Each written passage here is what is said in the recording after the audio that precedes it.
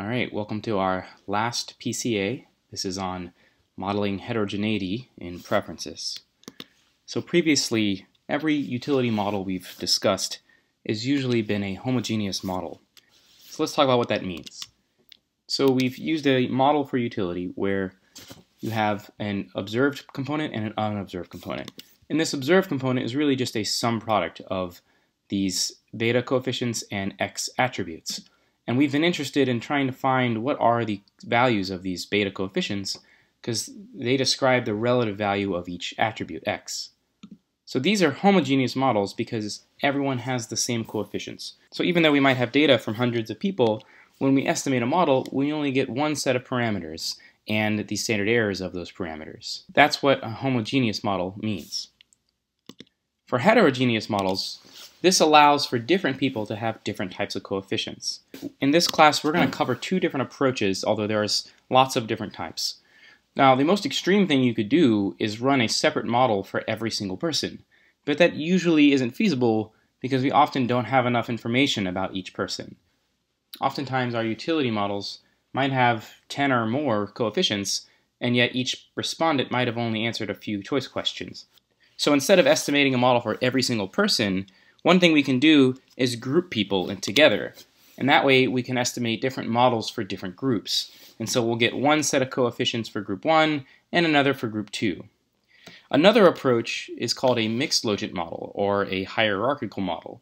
In this case, we still have our baseline estimates of single parameters, beta 1, beta 2, and so on, except we're going to assume that each of these parameters follow their own distribution. So in this case, I'm saying beta 1 is normally distributed across the population, and that distribution has a mean parameter and a standard deviation parameter. So I'm allowing beta 1 to vary across the people in my survey, but I'm restricting how it varies. I'm going to assume that it varies according to some distribution. In both of these approaches, we're going to estimate more parameters than a homogeneous model, but they're both approaches that are feasible in that the number of parameters that we're going to estimate don't grow to an infeasible number. So let's start with interaction models. Let's say we have a very simple homogeneous model where we only have one coefficient beta 1 and one attribute x1. Well, if we had two different groups who answered our survey, group A and group B, one way we could separate out the effect of x1 is to add in this interaction term. Where here in this term, we have beta 2 times, again, x1, but then multiply times this delta coefficient, which is a dummy coefficient. And the dummy takes a value of 1 if the person is in group B and a 0 otherwise. And so the addition of this term is going to allow us to separate out the difference between the effects of x1 for group A and group B. Now, if you rearrange this model, you can see a little more clearly how this model works. So x1 is the attribute we care about. And here we have beta 1, and then we have beta 2 times this delta parameter. And so the way you can interpret this is beta 1 is the effect of x1 for group A, which makes sense because if we have a group A respondent, then this term is 0, and this whole term, this beta 2, disappears. So we only get beta 1 times x1. But if the data point is coming from group B, then this term beta 2 gets added into the equation. And so we get beta 1 plus beta 2 times x1. So beta 2 isn't the effect for group B. It's the difference in the effects between groups A and B. So if we wanted to know what's the effect of x1 from this model, for group A it's just beta 1. But for group B it's the sum of beta 1 plus beta 2. Another nice feature of adding in this dummy variable to account for differences in groups is we can use a statistical test to test if there is a statistically significant difference. So if beta 2 had the value of 0, or it was very, very small, or it wasn't statistically significant, any of those outcomes would suggest that there isn't a difference between group A and B of the x1 attribute. Using an interaction of a dummy coefficient in a utility model in this way is the preferred approach for controlling for differences between groups. But what if we split the data and just separately estimated two different models? Couldn't we just do this for group A and group B and then compare the coefficients? Well, turns out that's problematic. And the main reason is because of this error term. Remember that to get a logit model, we make a specific assumption about the error term. We say it's Gumbel distributed with a mean of 0 and some variance. Now, this pi squared over 6 term, that's just a fixed number, right? So really, everything depends on this sigma squared term, which is an unknown parameter that we call the scale parameter. And because this term is unknown, we can't really estimate this directly. Instead, what we have to do is divide this whole utility equation by the sigma term. And by doing that, our model actually looks like this. And now our scale parameter has a fixed variance. It's just pi squared over 6. Okay, so this now gives us the fixed variance that we need to estimate the model. But the problem now is that we have this sigma term over here. And we can't identify the sigma term separately from the beta 1 and beta 2 terms. But fortunately, because utility is only a relative concept, this value of sigma doesn't really matter. In fact, we can just assume it equals 1 and it won't change our results. And if you think about it, all it's doing is scaling this result here up and down. That's why we call it the scale parameter. If we assumed sigma was 100 or 1000 or 0.1, all it would do to our beta 1 and beta 2 coefficients is scale them up and down. And when we scale the coefficients up and down, and we put those coefficients into a logit model, we still get the same probabilities. So scaling the outcome will not affect our results, and that's why we can just assume it away and say it equals 1. Now, back over here to this approach, since we've separated our utility models into two separate groups of A and B, well, we still have this scale problem, where now we've got a separate scale parameter for group A and group B. And so we could assume that the scale parameter for group A is 1, but then we don't know what the relative difference is between the scale parameters for group A and group B. And this model becomes unidentified. So in this case, if we wanted to compare the differences in beta 1 between each group, well, we wouldn't be able to know if the difference is coming from an actual difference in their preferences or just a difference in their scale functions. So this is why this approach won't work. When we want to separate out preferences between groups, we have to do it using a dummy coefficient so that we've only got one error term. So for practice question 1, let's suppose that we use the following utility model to describe preferences for cars. We have an attribute price, a fuel economy attribute in miles per gallon, and we have this dummy coefficient elect, which takes 1 if the vehicle is an electric car and 0 otherwise. For part A, using interactions, write out a model that accounts for differences in the effects of price, fuel economy, and the electric vehicle type between two groups, A and B. And then for part B, once you've written out that general model, write out the effects for price, MPG, and the electric vehicle type for each group. So let's go back to this simpler early model where I showed you the effect of x1 between groups A and group B.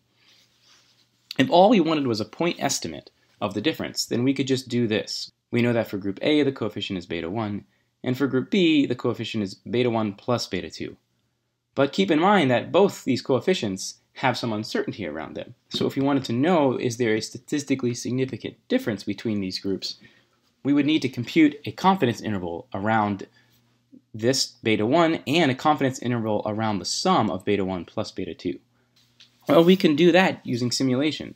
Just like we did when we were computing willingness to pay or market shares with uncertainty, we can use draws of the coefficients for beta 1 and beta 2 to compute this sum. So remember that our beta coefficients are normally distributed with a mean, which is the vector of the estimates we get from a model, and the variance-covariance matrix, it comes out of our Hessian. So we run a model, we get a Hessian, and we take the negative inverse of the Hessian, and that gives us this variance-covariance matrix. So in R, how we do this is first we load the mass library, which is going to give us the function we need to take these draws. And let's say we've got our two coefficients. Beta 1 is negative 0.7 and beta 2 is 0.1. Now if you think about it, our point estimate would be, for group A it's negative 0.7, and for group B it's negative 0.7 plus 0.1, so it should be negative 0.6. So let's say we estimated our model, we got this Hessian out of the estimation procedure, and then we can compute our draws by first getting the covariance matrix, which is the negative inverse of Hessian. And remember, in R, you use the function solve to invert a matrix. And then our draws, we're going to use the MVR norm function. So here I'm taking 10,000 draws with the mean of beta, which is this whole vector here, and the covariance matrix, which we just got from a Hessian. Now that we have all these draws, we can compute the effects for group A and group B. So beta 1 for group A is simply the draws of beta 1. And for group B, it's the draws of beta 1 plus the draws of beta 2. So now this object here, beta 1a, is 10,000 values of beta 1. And the object beta 1b is 10,000 of the possible values of beta 1 plus beta 2. And we can compute statistics off of these vectors. So let's look at the means. The mean of beta 1a is about negative 0.7. And that's what we would expect, right? Because the point estimate was negative 0.7. And the mean for beta 1b is negative 0.6, which again is what we would expect. Negative 0.7 plus 0.1 is negative 0.6. Then we can also use the quantile function to get a 95% confidence interval. So the quantiles for beta 1a going from 0.025 to 0.975, that spans a 95% confidence interval. The values we get is negative 0.73 to negative 0.67. And for group B, we get negative 0.64 and negative 0.56. So we can tell that there is a significant difference between these groups because the upper value here of the confidence interval for group A, which is negative 0.67, is still lower than the lower value for group B, which is negative 0.64. So the uncertainty around the parameters between groups A and B don't overlap. So for practice question 2, let's suppose that we estimate the following utility model describing preferences for chocolate bars between two groups, A and B. Here we have the attributes price and percentage cacao, and then we interact a dummy coefficient which takes a value of 1 if the respondent was from group B, interacting with price and cacao. After we estimate our model, let's say these are the coefficients we got for all 4 parameters, and this is the Hessian that came out of the estimation procedure. For part A, use the MVR norm function from the mass library to generate 10,000 draws of the model coefficients. And then for part B, use the draws to compute the mean and a 95% confidence interval of the effects of price and percentage of cacao for each group, A and B. Interaction models are convenient if we already know different groups in our sample. So, for example, if we asked about people's incomes, we might want to separate out a high-income group versus a low-income group, and we can use interaction models to account for those differences. In a mixed logit model, we don't have to know anything about the demographics of our sample. So let's go back to this original simple homogeneous model where we only have one coefficient, beta 1, and one attribute, x1. In a mixed logit model, we're going to assume that beta 1 is distributed across the population according to some distribution. So here I'm showing a normal distribution assumption which has a mean parameter and a standard deviation parameter. So here I'm saying some people in my sample might be more sensitive to this effect, so they're going to have a higher coefficient for beta 1, and some might be less sensitive and they have a lower coefficient for beta 1. The average effect for beta 1 is going to be the mu term. So when I estimate my model, I'm not estimating beta 1. Instead, I'm estimating 2 parameters, mu1 and sigma1, which describe the distribution of beta 1. And the main difference between the standard logit and the mixed logit is how we compute these probabilities. Remember that in a standard logit, the probability is just a simple fraction term. While in a mixed logit, that fraction is nested inside another integral, which is integrating out the distribution of beta that we're assuming. Each of these approaches have pros and cons. On the standard logit, remember, it has this IIA property, which becomes a real problem if we have multiple products that have similar attributes. In the mixed logit, that property goes away, so that's a nice benefit. However, we know the standard logit has a convex log likelihood, which means that every time we run the model, we're guaranteed to get the absolute global maximum. In a mixed logit, it's non-convex, so every time we run the model, we might get slightly different parameters, and it's almost impossible to know with certainty whether we've reached a global solution. a good way to get some level of confidence that we've reached a global max is to rerun this model multiple times using different starting points. If we keep getting the same results over hundreds of times, then we can be pretty confident that we're getting a global solution. But we can never be 100% sure. To estimate the mixed logit model, we use simulation. So the first step we do is we draw a value of beta from this f of beta, the PDF of beta, and we label it beta r. So from this f of beta here, we're going to take a random draw of beta, and then we're going to use that draw to compute the logit fraction. So this part's pretty straightforward. We just take this beta r, we plug it in here, and we get a probability r. And then we do this many, many times. So every time we do this, we take a draw of beta and we compute PR. We store the value of PR in a vector. And then at the very end, once we've done this r times, our estimate of P sub j is the average of all of these PRs. So when we're looping through our maximum likelihood procedure, every time we have to compute P sub j, we have to do this simulation process of drawing betas and computing PR many, many times to get this one value. And for that reason, the mixed logit model takes a lot longer to run. So let's look at an example in R. Let's say we have this similar problem we saw before, where we're looking at utility for chocolate, and we have a price and percentage of cacao. But instead of using this homogeneous model, we're going to assume that beta 1 and beta 2 are both normally distributed.